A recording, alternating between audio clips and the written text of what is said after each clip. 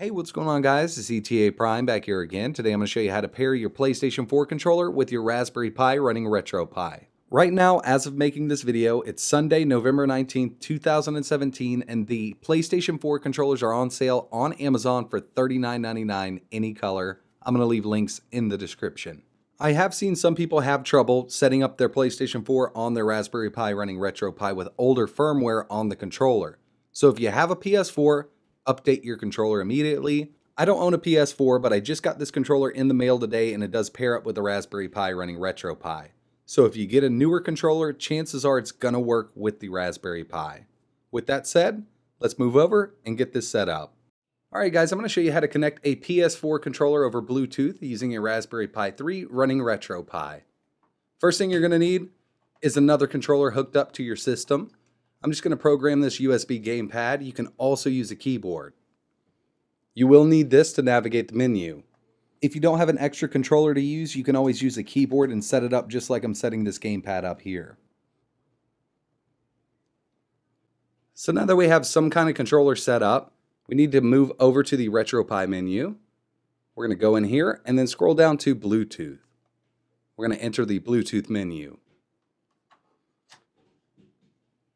From the Bluetooth menu, we're going to go to Register and connect a Bluetooth device. First thing we need to do is grab our PS4 controller, hold the Share button, and the PlayStation button.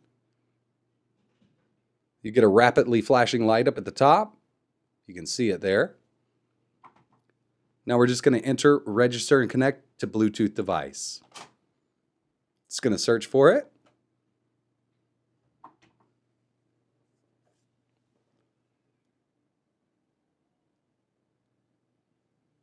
Wireless controller, press A, display, yes, no.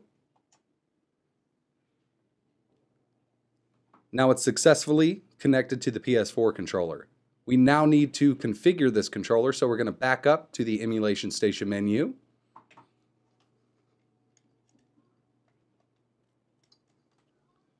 From here, we're going to press start on our controller, scroll down to configure input, yes. 2 gamepads are now detected. We want to set up the PS4 controller. Hold your X button and set your controller up. D-pad, up, down, left, right. Start, select, A, B, X, Y, left shoulder, left trigger, right trigger, left thumb, up, down, left, right, and I set my hotkey as my PlayStation button.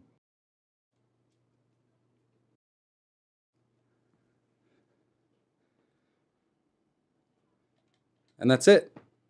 You now have a PS4 controller paired to your Raspberry Pi 3 over Bluetooth running RetroPie. Easy as that. So that's it for this video, guys. I really appreciate you watching.